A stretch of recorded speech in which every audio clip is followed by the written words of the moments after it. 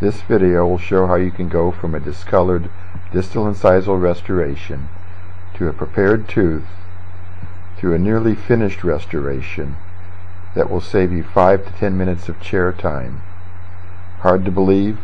Just watch. And replace a distal incisal edge on tooth number 8 using the clear custom matrix technique.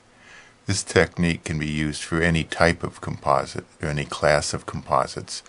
In this case, we'll just do a class 4. Other videotapes on YouTube will show class 1s, 2s, and 5s. The first step in using the custom matrix technique is after anesthetizing the patient, we're going to take an impression of this tooth with a clear bite registration material.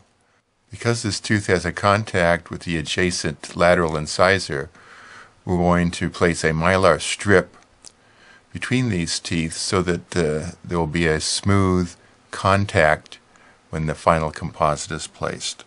We're going to place a mylar strip between the two teeth, and then we're going to wedge this. And in this case, because the interproximal papilla is missing and we have a large distal surface for this restoration, we're going to support the mylar strip with a large wedge. This happens to be a stimudent. And now we're going to take an impression of this surface of the tooth with a clear bite registration material.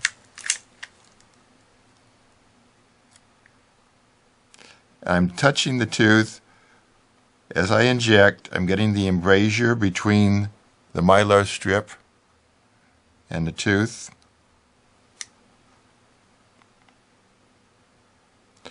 The tip of this intraoral syringe tip is touching the tooth as we inject material.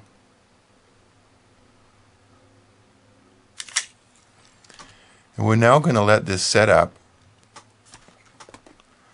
In the mouth, it's going to take 45 seconds to a minute to set up. Outside of the mouth, it's going to take longer. So we're going to wait now for a minute or so for this to set up. Our custom matrix for this incisal edge of tooth number 8 is completely set now. The wedge easily comes out. This is an impression, so this comes off like any other impression material. And we'll take the mylar strip out. And this is what this looks like. We now have a very accurate impression of this tooth, except for the area where we couldn't easily get clear bite registration material, which is around the contact. So you'll see a space there. We're now going to use this later on in the procedure to form the last layer of composite for our class 4 restoration. We've now removed the discolored distal incisal restoration, and we're going to restore this with dentin, enamel, and incisal shaded composite using a clear custom matrix technique that we demonstrated previously. We have a clear matrix that we're going to use to reform the original shape of the tooth. To do the dentin shade, we're going to take a unit of use material and inject it into the mechanical retention that we've created on this plastic tooth. If it were natural, we wouldn't need to do this, but these are teeth that we use in my workshop, and we need to have mechanical retention for the composite to stick to the tooth.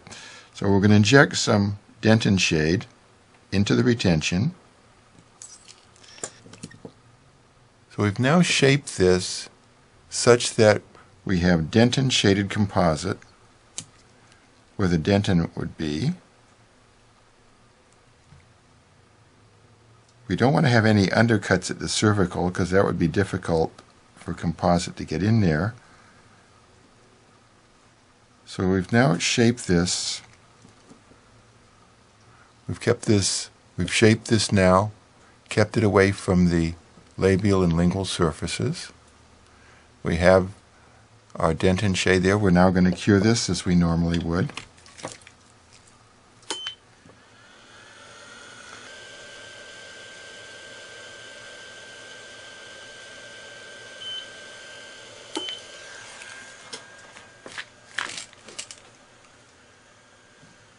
We're now going to put back the Mylar strip and the wedge that we used when we actually constructed the clear custom matrix. Put in a Mylar strip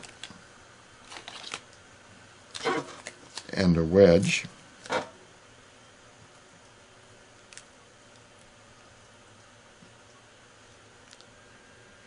A large wedge is needed in this situation since we have a large interdental papilla area that will not support the Mylar strip, and when we seat the custom matrix may force the Mylar strip away from the tooth. So we are now currently going to wedge that, as you can see right here.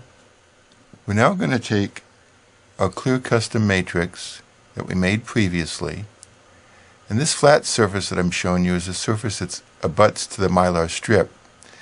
And the area that is open on this clear custom matrix is where the Mylar strip will form the composite where the clear custom matrix could not go. That would be where a contact would have been with the adjacent tooth. We're now going to place some incisal shade into the clear matrix, taking a unit of use tip and injecting a little bit of incisal shade. And you probably don't want a lot in here, and it's probably going to be difficult for you to see. We're actually going to condense this into the incisal edge of this tooth, and also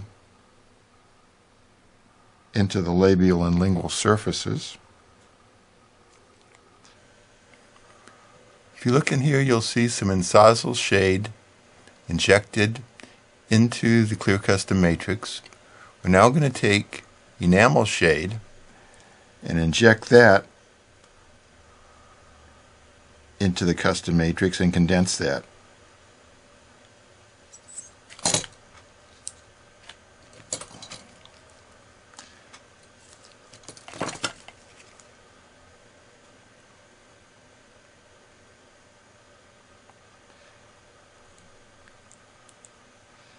And we'll also, while we condense this, make room for the dentin shade that was already placed into the tooth and light cured.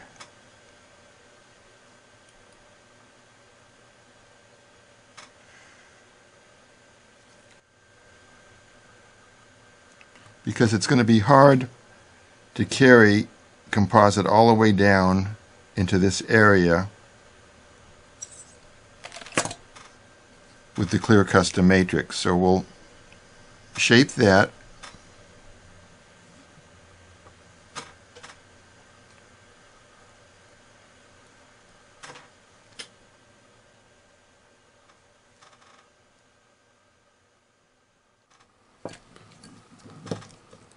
So I'll show you, I've already just condensed some enamel shade around the dentin shade. We're now going to take the clear custom matrix that has incisal shade an enamel shade, place it back on the tooth.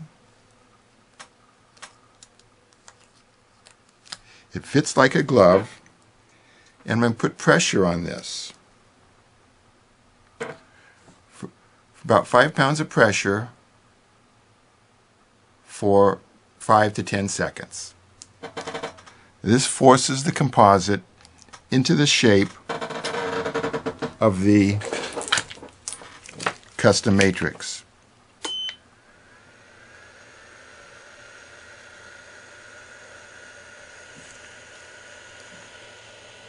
So we're going to cure this from the labial, incisal, and lingual surfaces through the custom matrix, forming the exact surface of that tooth prior to operating on it, but without an air inhibited layer.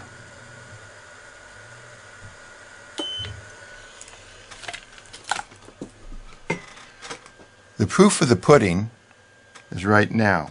We can take out the wedge and the mylar strip, take this off, and now we can look at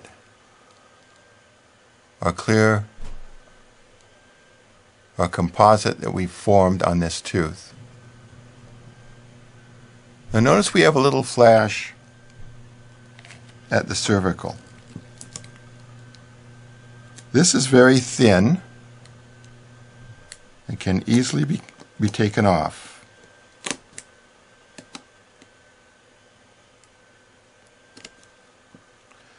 But in essence, look at the rest of our surface.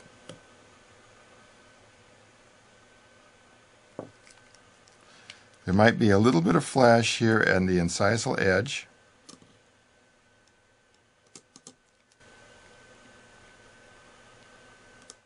Imagine light curing, and after light curing, your composite looks like this. Your shaping and finishing time is going to be greatly reduced. Let's take a look at the lingual surface. Take a look at the lingual surface. I'm not sure that you can see it, but I can here, that there is a variation in color from cervical to incisal. It gets lighter towards the incisal edge.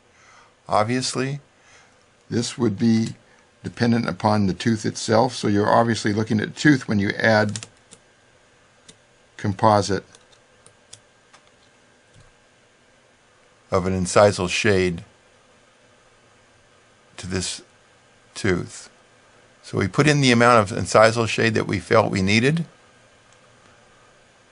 We shaped the dentin shade to the area that we wanted it, and then the rest of it was filled in with enamel shade.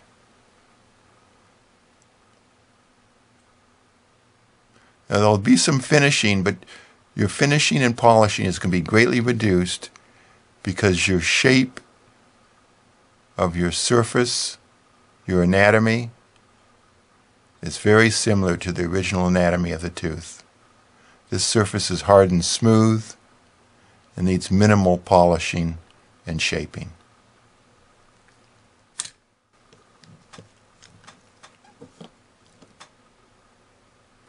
I'm going to try to get this a little bit closer to you.